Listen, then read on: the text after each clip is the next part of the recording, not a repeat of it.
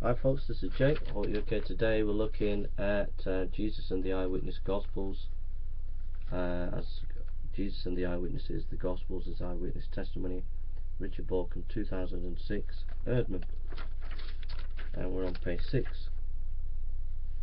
He writes, this is the assumption that the traditions about Jesus, his acts and his words, passed through a long process of oral tradition in the early Christian communities. And the writers of the Gospels only at a later stage of this process. So, sorry, I couldn't read one of the words, and I think re-edited or... So, this is the assumption that the tradition, this is form criticism. He's on about form criticism.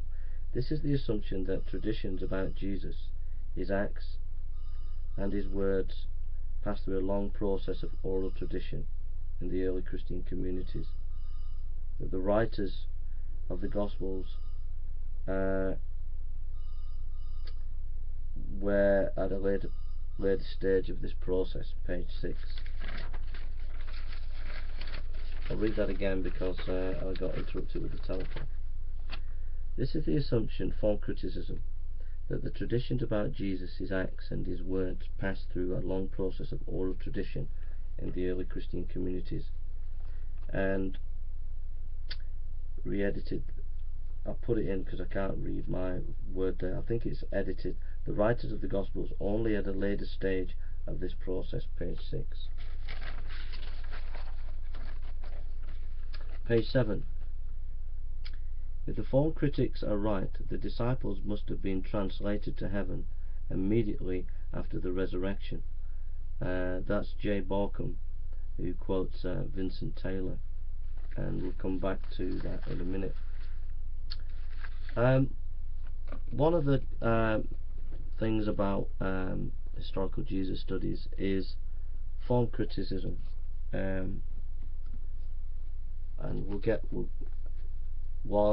which was mainly this guy, Rudolf Bultmann was the main guy for this, and we may look at him at a later date, some of these essays and writings. But Rudolf Bultmann was influential in developing form criticism. And basically what form criticism said is that the Gospels are obviously late literature, which have been developed over a long period of time of historical development, due to anonymous communities who've taken the oral tradition of the disciples or whoever knew Jesus and changed that oral tradition, and it became a mishmash of myth and fact, and these communities produced the Gospels, which are just edited bits of this tradition. But the point here in page 7, where Bauckham quotes Vincent Taylor, if the form critics are right, the disciples must have been translated to heaven immediately after the resurrection. What Vincent Taylor humorously is saying there is, look, this anonymous editing of communities, that would mean that the disciples who lived in Jesus' time and the disciples after the next generation of disciples after them, there were specific people.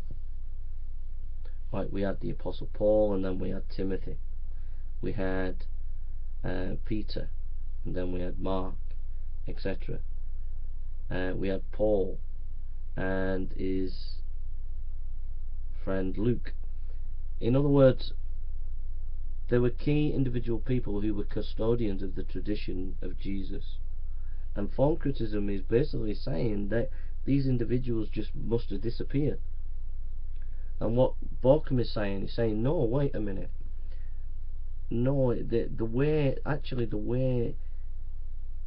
oral tradition and the way eyewitness material is passed on, it's actually often passed on by key authoritative individuals who then pass it on to other key authoritative individuals, And this is diametrically opposed to the Bauckham project. And what that means is if that's the case, if that's how it happened, then it opens the door to saying, well, maybe if there were these keys in individuals and they existed and they were authoritative of the tradition of passing on the life of Jesus, then maybe there's actually more eyewitness material and less mythological development here than we've given the Gospels credit for. That's the beauty of what Bauckham and other scholars in this area are bringing to us, and it has direct relevance against the skeptics, the atheists, and the many mytherists and Jesus mythers out there who said Jesus is a myth. It completely demolishes a lot of skepticism and a lot of attacks on the Christian faith, because what it does is actually bring this theory of eyewitness material brings us closer to the historical Jesus and verifies more the Gospels, and we'll get into more of this.